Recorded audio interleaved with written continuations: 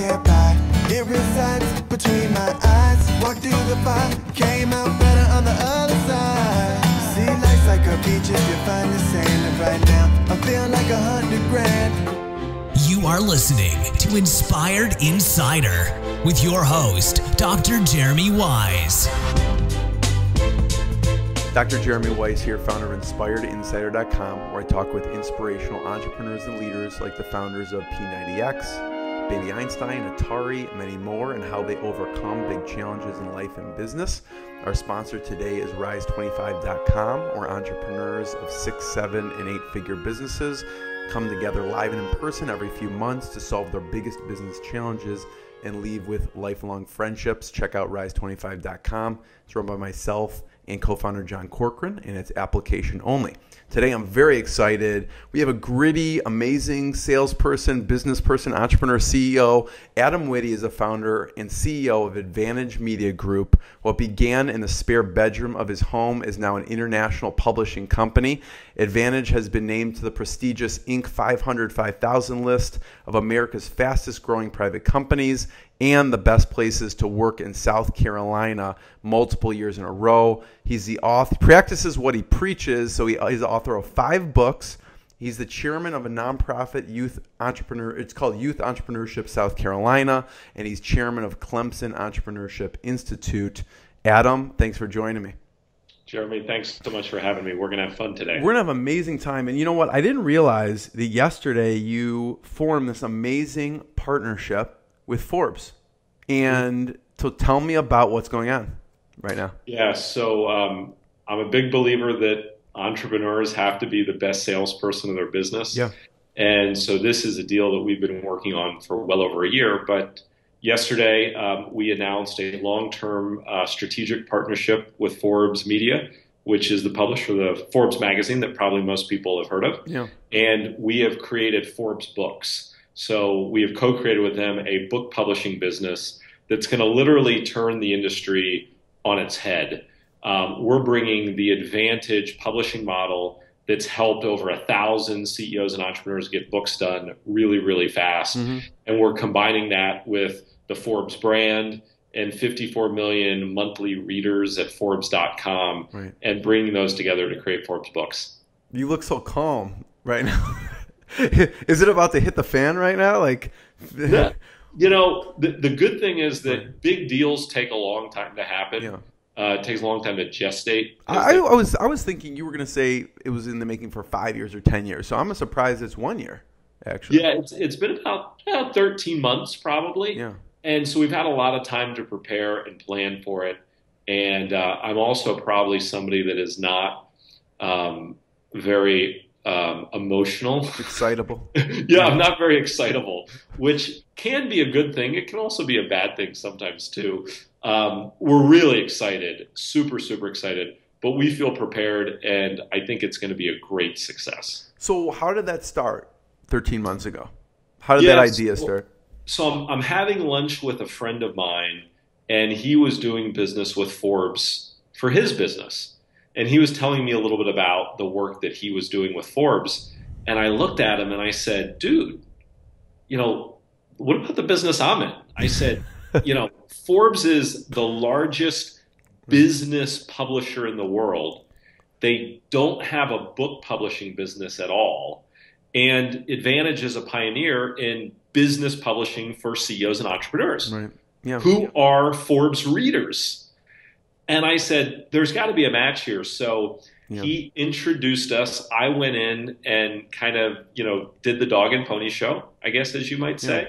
Yeah. Told him about Advantage, explained where I thought that there were synergies, yeah, and how we could help them, and how by applying the Forbes brand and the Forbes platform to the business that we're in, it could be 1 + 1 = 4, right? 1 + 1 = 5. Yeah.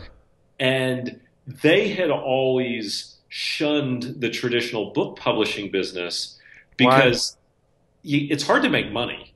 And it's really a contracting, dying business. You know, only 1 out of 10 books that are published by mainstream commercial publishers actually make money. So, you know, obviously you're in business to make money. Well, those aren't good odds. Those aren't good statistics. And so when we explain the Advantage business model, Right. which is different from commercial Right. publishing, Right. Forbes immediately loved it. And our thing at Advantage is we're not going to help you create a book to sell copies in bookstores. Right. That's what I was going to say. It's a little bit misleading because you're not really there to make someone a best-selling author and sell millions of copies, right? That's exactly right. Yeah. We're in business to help an entrepreneur, a professional, build their thought leadership, Right. build their credibility, and as we like to say, become the authority in the field. Right. And being the author of a book makes you a thought leader. Yeah. It makes you seen as an expert and a leader. And a number of business people have done books successfully. And I would argue that every entrepreneur, every CEO, every business professional probably should be the author of a book about something. Yeah. Whatever it is that they know a lot about. Right. And the process of getting a book created and getting it published and actually knowing how to effectively use it is complex, arcane, and most people never do it. Right. So when I started Advantage, we said we've got to make this a turnkey, one-stop shop, and we've got to make it quick and easy for people to get books done. Mm-hmm. And 1,000 books later, I think we've done a pretty good job at that. We've got 1,000 authors in 44 states and 13 countries, and all of them have been able to use a book to build their credibility, build their thought leadership, and for many of them, like dramatically grow their business as a result of it. Yeah, I mean, you have a lot of. I've read your writings on how people can use a book to help their business, right? Because even if they do get one speaking engagement or whatever it is, it's worth the whole price and time and energy. So, what are some ways that you tell people they need to use a book to help their business? I mean, speaking is one. Yeah. Or maybe talk about some of your favorite examples from, I mean, I personally know 3 people who've used your service, Scott Gray, Steve Cesari, and I interviewed Pat Williams before, who is, one of your early mentors. That's right. So talk about some ways you found people have been successful in using a book to improve or launch their business. So let's use Dr. Scott Gray. Yeah. He's a great example. Yeah. So Scott Gray is a chiropractor in Ohio, outside of Columbus, Ohio. Yeah. Owns his own practice, and there are 158 other chiropractors within a 25-mile radius of his office. Okay? Yeah. That's a lot of competition. And what every entrepreneur has to remember is that people buy on perception, not necessarily on reality. I mean, we vote Perception for is reality, right? perception is reality. Right. We vote for politicians on perception. We buy food at the restaurant on perception. Right. We make all of our purchase decisions on perception. And so the other thing you should know is that people believe what other people say about you, not what you say about you. Right. And so every entrepreneur really has a duty to create a positive perception that others will have of them. And it can actually be done very strategically. Right. We call it authority marketing. Right. And that is the strategic and systematic process of building yourself up as an authority in your industry, in your community, if you're a local business like Scott Gray, or in your marketplace. So Scott Gray runs a chiropractic office. His primary audience are women. Most of his patients are women, and his specialty is helping them with back pain. Right. So he writes a book because he knows a lot about this topic. He writes a book with our help titled Good Back, Bad Back. Right. And I love the cover too. It's a good looking cover. Yeah. It's a good looking cover. It appeals to women because that's who he's trying to attract. And the subtitle of the book says, What Every Woman Needs to Know About Back Pain. Okay? So he's clearly communicated who the book's for, women, and what the book's about, back pain. So if you're a female with back pain, which, oh, by the way, that's his target audience, then this is the book written exactly for you. Right. So if you go to Scott Gray's website, the first thing that you see is his book and the opportunity to request a free copy of his book.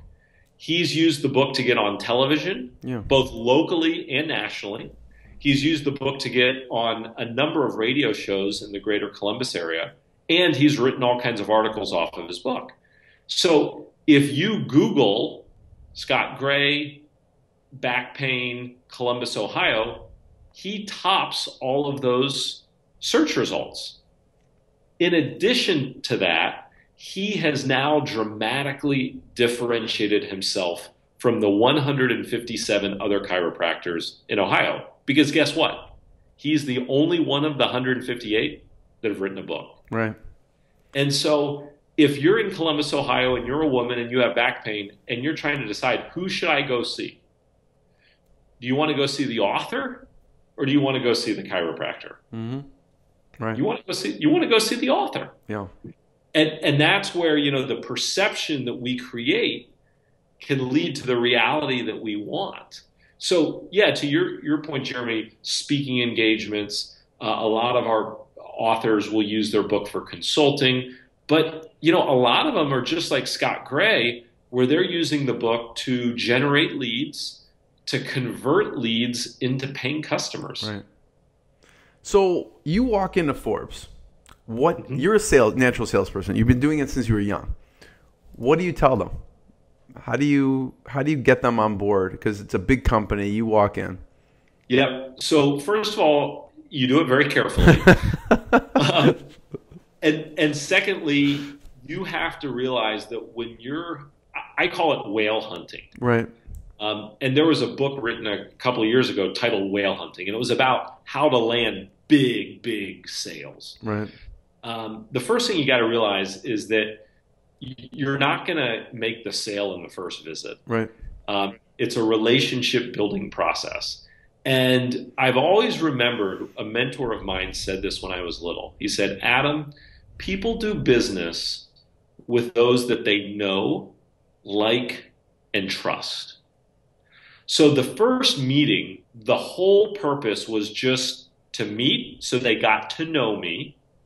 Hopefully they would like me, and to demonstrate my competence and the competence of our company. So by the end of the meeting, they had some trust, right? Yeah.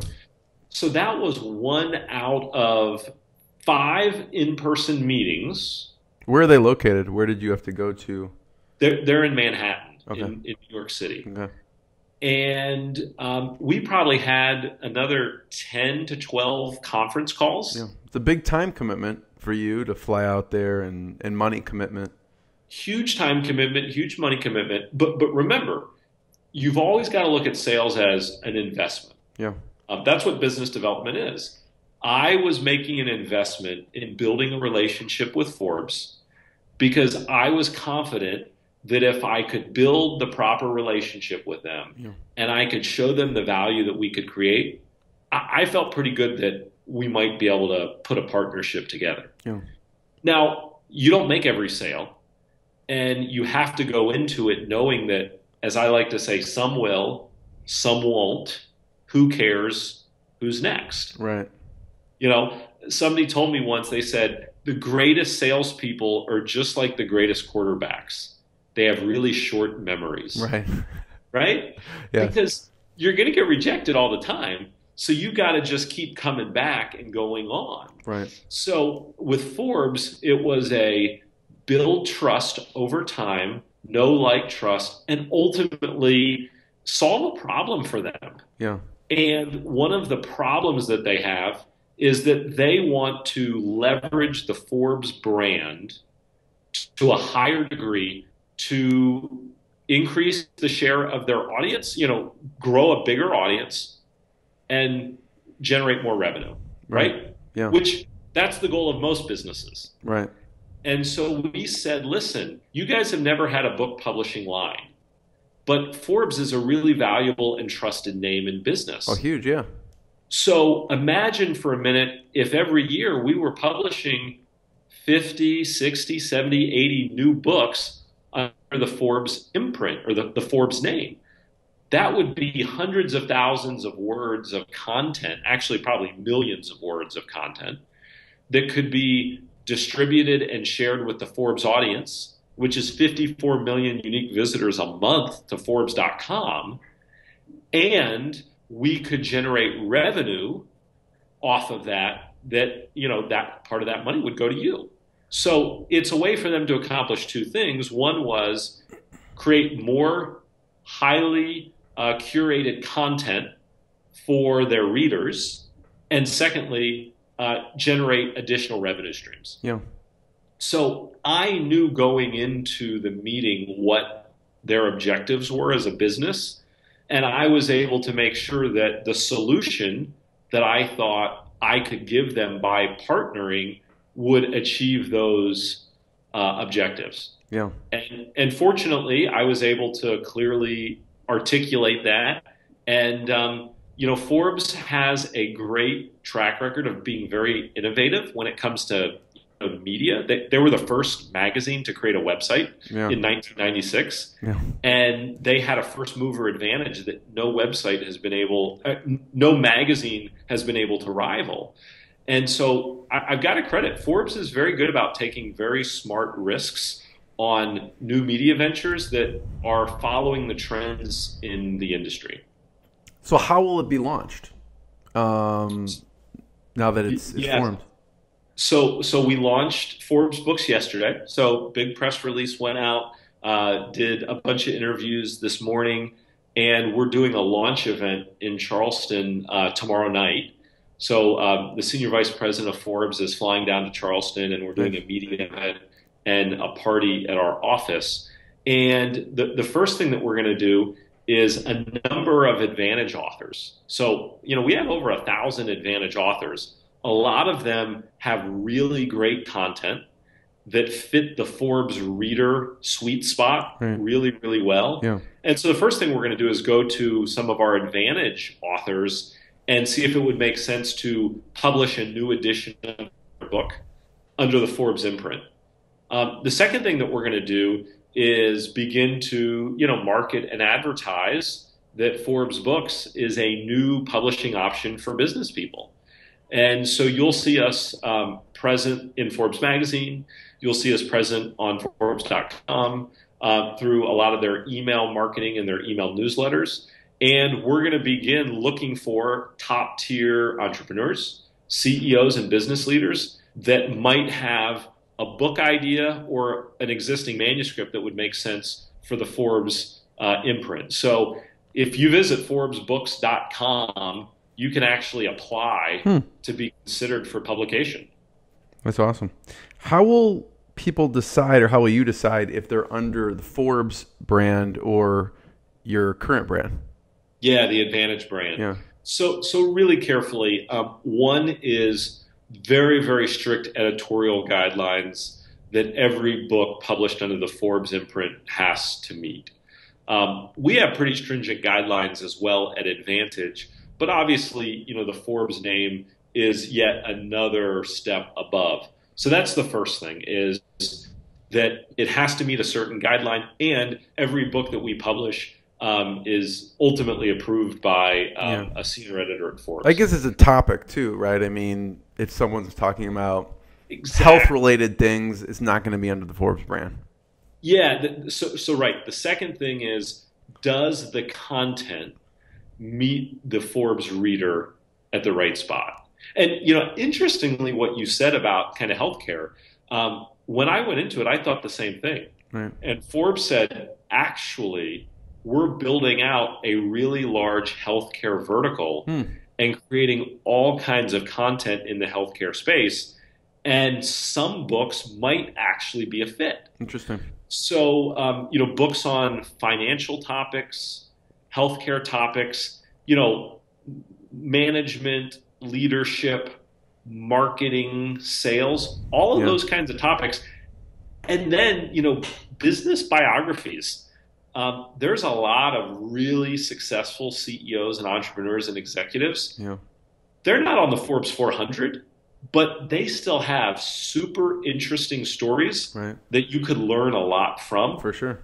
We want to tell some of those stories. Yeah. Adam, you're an interesting guy. When I did the research, there's this one moment where when you started the company, and you said selling is huge for you, right? Can you talk about that initial, from the idea, you went and I think you booked a booth at a conference, right? Yeah. So Yeah. talk about what happened and what you did. So I have a quote on the wall in my office, and it says, "The world belongs to a salesman with leadership." And I think there's a lot of truth to that. When I started Advantage, I had never published a book before in my life. Right. But I had worked for 2 summers as an intern for a publishing company. So my mentor, a guy named Pat Williams, who's the founder of the Orlando Magic basketball team, he convinced me to start a publishing company. And he convinced me, and he said, "Adam, you need to help business people and entrepreneurs and professional speakers. You need to help them get books done." And you're how old at this point? You're in college? I was 23. Yeah, So, right out of college. Right out of college, 23. And he said, you need to go to the National Speakers Association convention. It's called NSA, National Speakers Association. And it's essentially a trade group for motivational speakers. Right. And he said, you need to buy a booth, and that'll be the golden ticket, the golden goose and the golden ticket that lays golden eggs for the rest of your career. So not knowing any better, I got a ticket to the NSA conference, and I had a booth that it looked like a science fair project. It was those booths aren't cheap, right? No. And it looked like a science fair project. It was like literally the cardboard booth that, kind of opened up. I could picture my science fair. Yeah, I could picture exactly what you're saying. Yeah. And what I did is I printed off the book covers of the company that I was interning for. Like, I went to their website and printed off the book covers. These were all the books that this company was publishing. And I pasted them up on the booth, and I created a brochure, and I started talking to people. And literally at the end of the 3-day conference, I had 13 signed contracts and 13 deposit checks. Wow. And that was really the market's way of telling me, you got something here. How do you decide what to charge at that point? I mean, a lot of it was just, kind of, making it up and inventing it as I go on. I've always said my philosophy as an entrepreneur is sell it, then build it. Right. I looked at what were other people paying to publish books, and how much value were we really creating for them? Yeah. And interestingly, it's interesting, yeah. I think you learn this the hard way. The first couple years, I dramatically undervalued myself. Yeah. And I undervalued what we were selling, right, because I just wanted people to buy. I wanted customers. Right. And I needed the money. Yeah. I mean, I needed the money. 3 or 4 years into it, I really, had a wake-up call, and I said, wait a minute.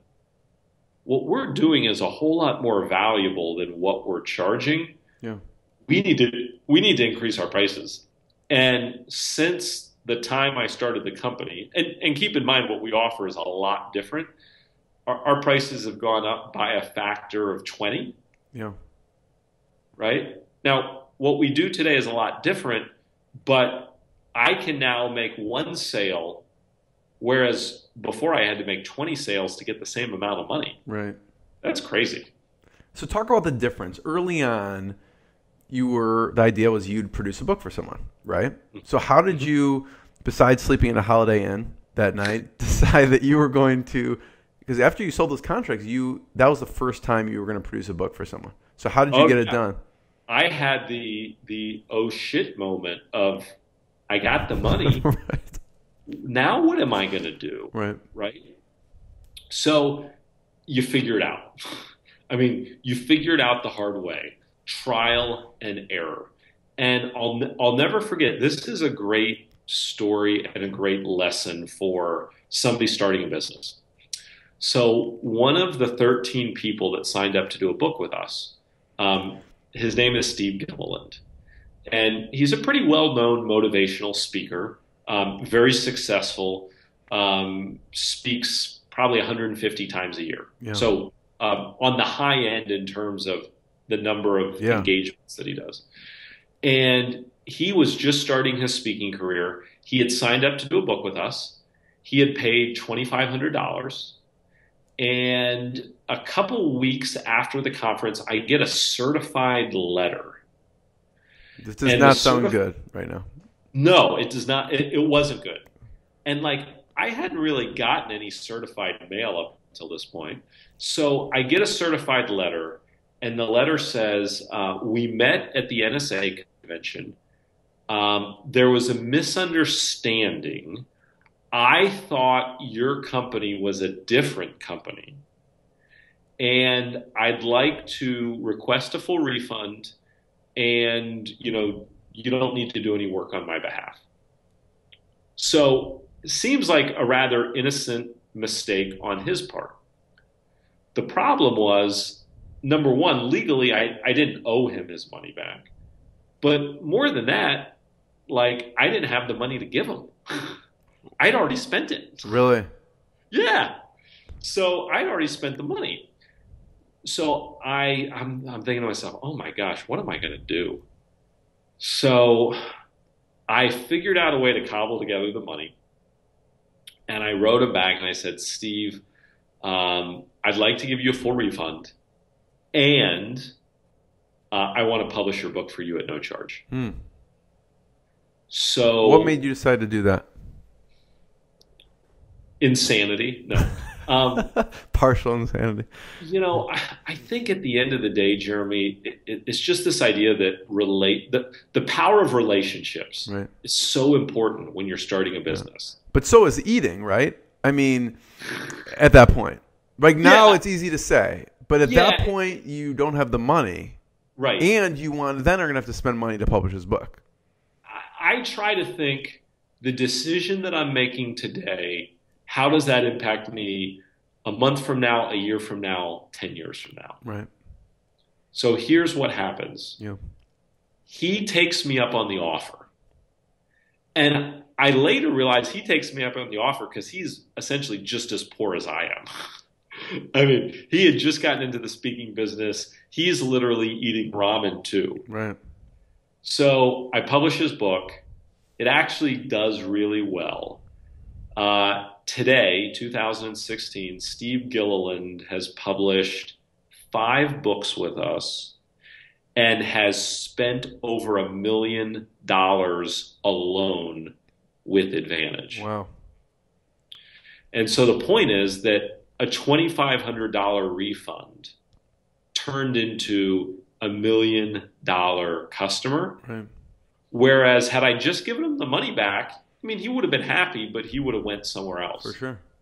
And so I think that as entrepreneurs, we really have to think long-term sometimes. Yeah. Which can be hard to do when you're starting because every dime is precious. How did you get that initial book published? Did you just reach out to a bunch of writers, or what did you do? Yeah, I found editors. I found a cover designer.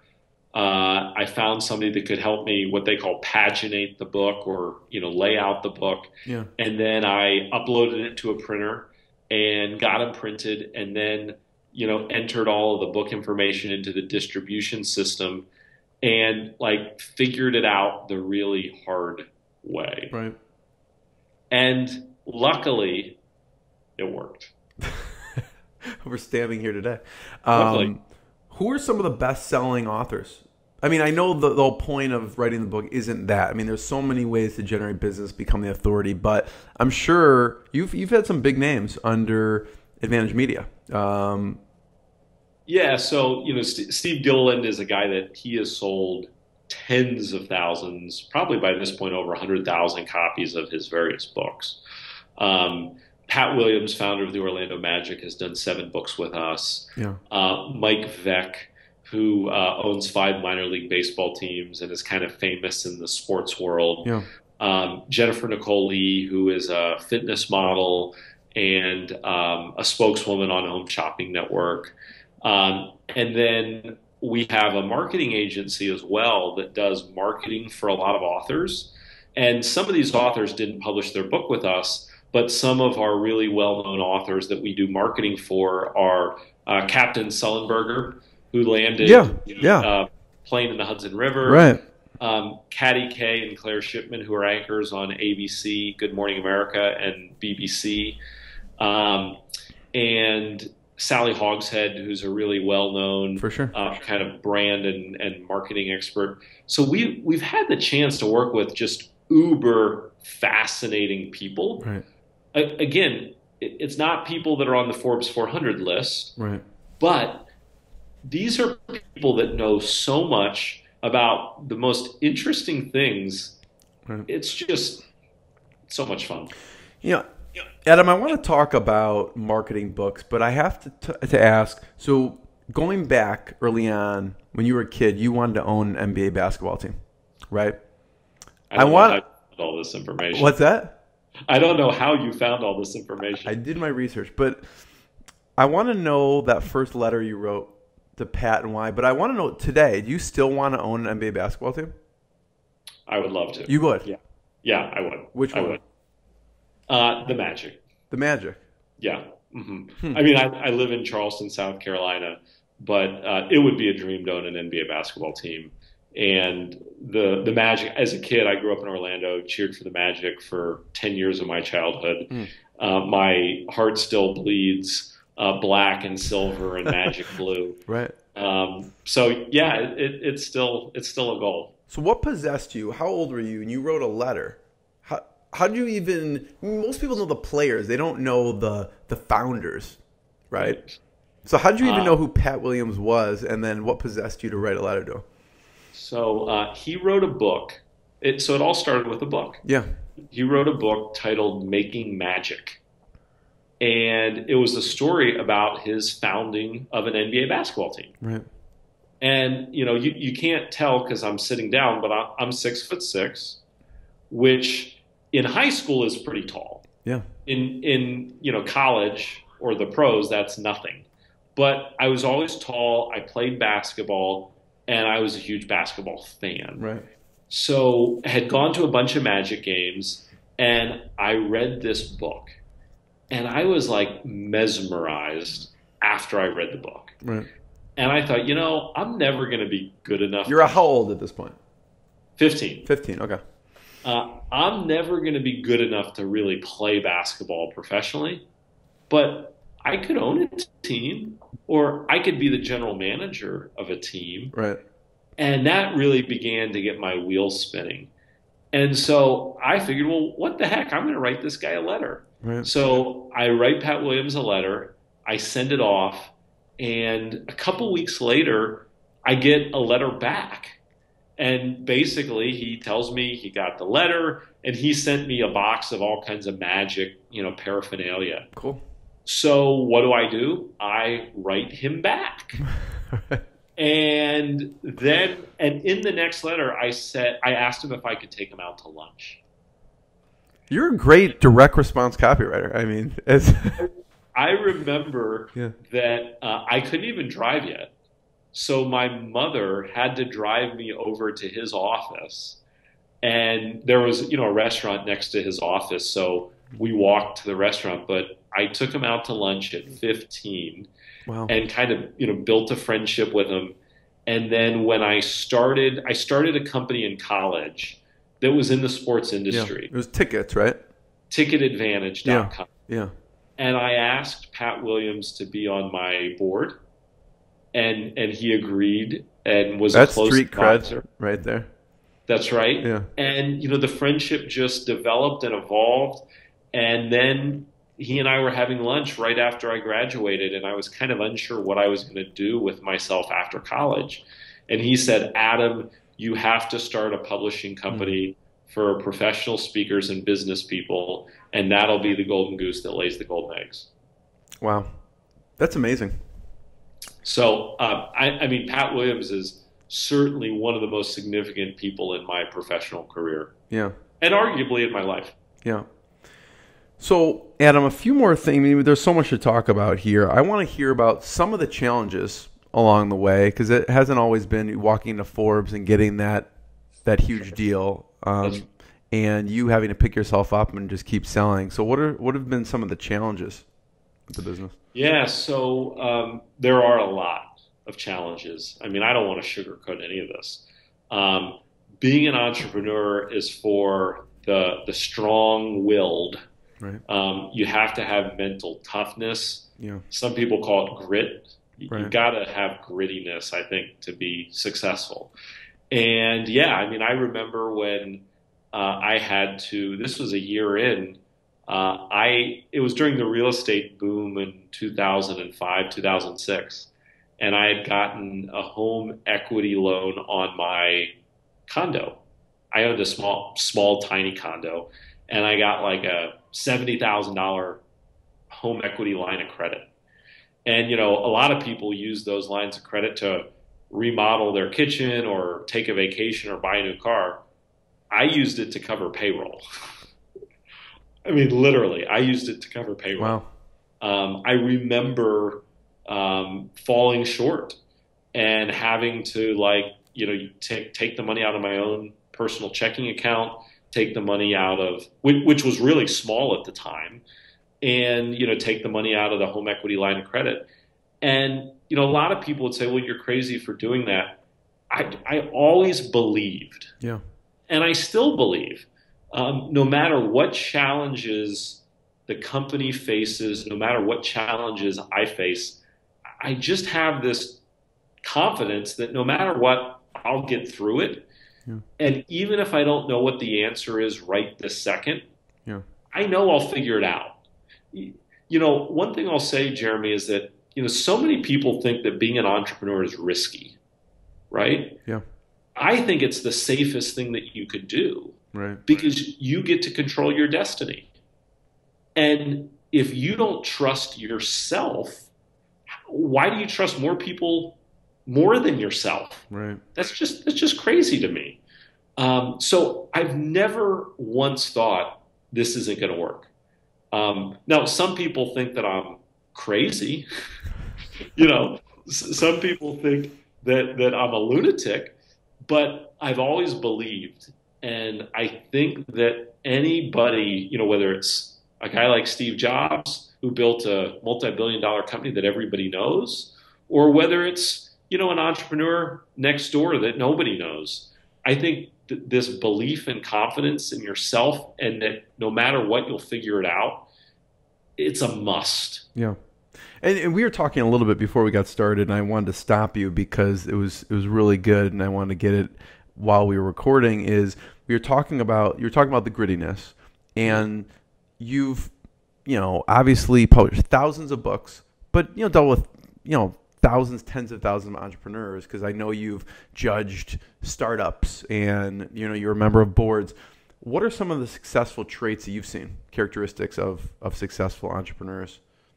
Yeah, so, you know, with any startup, I've always believed, you know, you're evaluating the jockey, not the horse. Mm-hmm.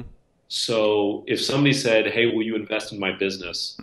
I'm probably more concerned about the CEO or the entrepreneur that I'm investing in than the actual business. Yeah. What do you look for? Yeah. So here's what I look for.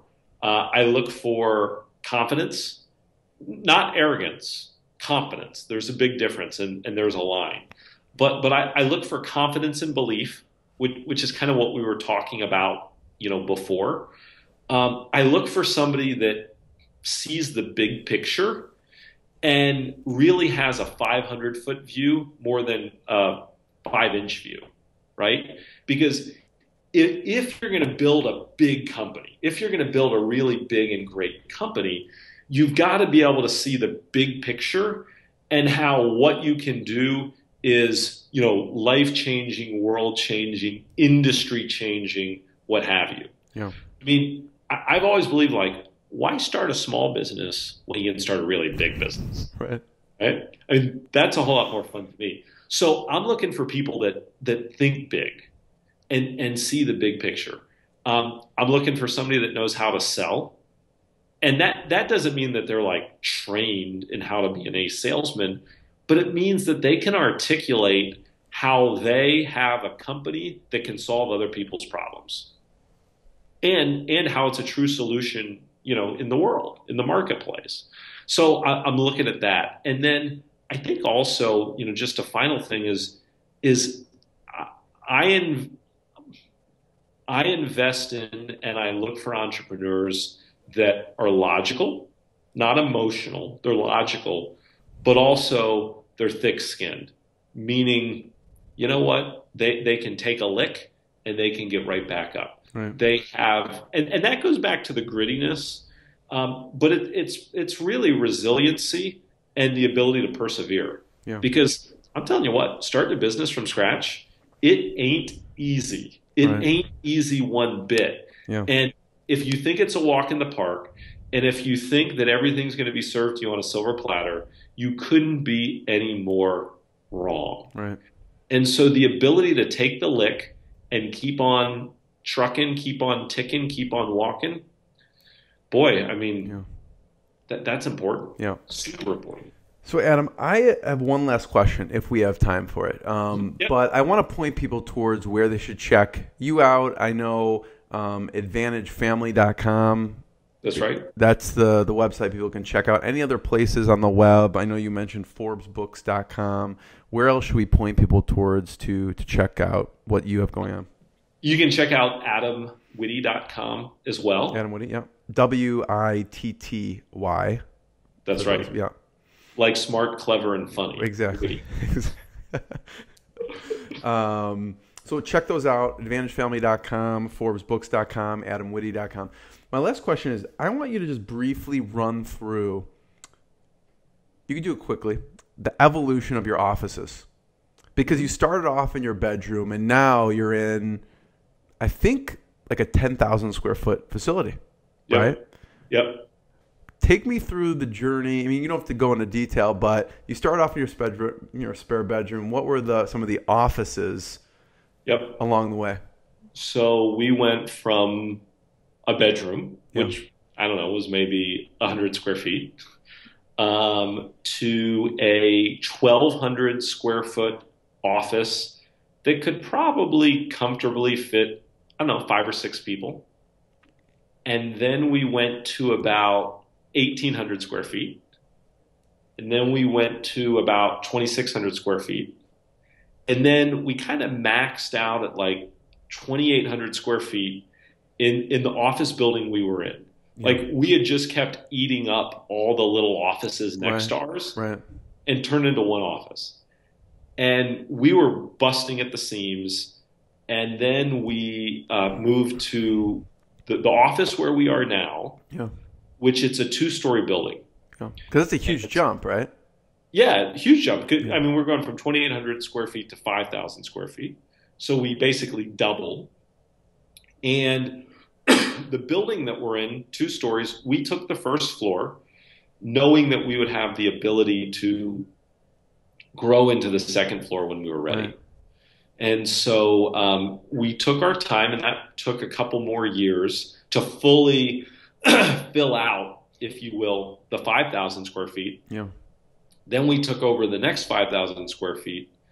And then we also have an office in Austin, Texas, which is about 5,000 square feet. Wow. So is that people, books, or both? So it's largely marketing. We have a marketing agency business and our publishing business. And the hub of our marketing business is based in Austin, Texas. Got it. Which was a strategic acquisition that we made. Wow. Adam, congratulations with everything. I really appreciate your time. This is always fantastic to hear your stories. Go ahead. Are you going to say something? Yeah, I was going to say one more thing about the office space. Yeah. So I've always believed that, people are your greatest asset in building a company. Yeah. I don't care what industry you're in. You will have to have people if you want to build a real business, meaning a big business. I mean, if you want to build a business that's a $20 million company, a $50 million company, $100 million company, a $1 billion company, one thing that all these bigger companies have in common is they need great people to power those businesses. Yeah. And so when it comes to the physical environment, the physical office that your people are in, I've always been a big believer in investing money and making the office really first class. Yeah. And that is, it's inviting, it's vibrant, lots of colors. Like if you come to our office, there's, quotes all around the office. There's book covers all over the office, copies of Forbes magazine, motivational posters and signs and, all kinds of Advantage branded stuff. My goal is to make our office look like Disneyland. Right. And if every wall isn't covered, then I still have work to do. And so I would just say to entrepreneurs that are growing, that are hiring people, it's your job to make the place that they come to work fun, exciting, and vibrant. Yeah. It's your job. It's not their job. It's your job to do that. One of our core values is create an environment that breeds greatness. And I think that if entrepreneurs can successfully create an environment in their business that breeds greatness, then the business will grow and the business will prosper. Yeah. See, when you keep talking, it makes me want to ask more questions. So I'm just going to cut myself off. Because, it is true. And I want to know what do your staff say is most fun? Or what's come out of conversations? Because you obviously focus in on this, and that is a priority. I mean, you were voted one of the best places to work. So that's a huge core value for you. What's something that maybe someone else could implement into their office that your staff has said is fun or came out of some kind of meeting? Yep. So we have something, our big, hairy, audacious goal is called the Road to 1,000, which is publishing 1,000 books per year by December 31st of 2018. We have something called the Pub to 1,000, and we have a bar in our office. You just take 1,000 shots. No, I'm just kidding. Not 1,000 shots. Okay. But the Pub to 1,000 is open every Friday afternoon from 4:30 to 5:30. Okay. And we do a company-wide huddle at 4:23 p.m. Eastern Time. And the team in Austin joins us, and they have a bar in Austin as well. And we do a quick 7-minute kind of, really, it's like a pep rally type of thing. It's a stand-up. Yeah. It's a quick pep rally, reviewing all the accomplishments as a team we've achieved in the past week. And then the pub's open for an hour for people to get a beer and catch up and just, talk to their friends. Right. That's a small thing. Yeah, I like that. Thank you for sharing. But I think it's a difference maker. Yeah. And I think, recognizing people, we do something called Caught in the Act of Greatness. Yeah. And every Friday afternoon, people fill out their Caught in the Act of Greatness cards and recognize each other for doing great work. Yeah. Because, we have 52 people in our company. There's a lot of good stuff that I never see. Yeah. And so if you're counting on me to call it out, it's never going to happen because I just never see it. Right. So we really need to kind of call out each other and recognize each other. So that's a small thing that we do. Yeah. So all these little things, creating the culture is so important. I've always believed, and one of our authors, he famously says, when I walk into a company, I can smell the culture immediately. And he says, culture is either by design or it's by default. Yeah, yeah. And he said, if you want to build a great business, you have to be intentional and design the culture exactly as you want it. Yeah. You can't just leave it up to someone to create or organically for it to just bubble up. Right. If you let that happen, it's probably going to be a culture that you may not want. Yeah. Adam, thank you. I want to be the first one to thank you. Everyone should check out all the sites I mentioned before, AdvantageFamily.com. Thanks for taking the time, even though you've launched a huge deal with Forbes in the past few days. So I really appreciate it. Jeremy, real pleasure. So awesome to be with you, and thanks so much for the inspiration that you give to entrepreneurs week in and week out. Yeah, thanks, Adam. I really appreciate it, and good luck with buying the NBA team. So anyone who knows out there that can help Adam with that, let him know. What I got, you can't buy. It resides between my eyes. Walked through the fire, came out better on the other side. See, life's like a beach if you find the sand. And right now, I feel like $100 grand.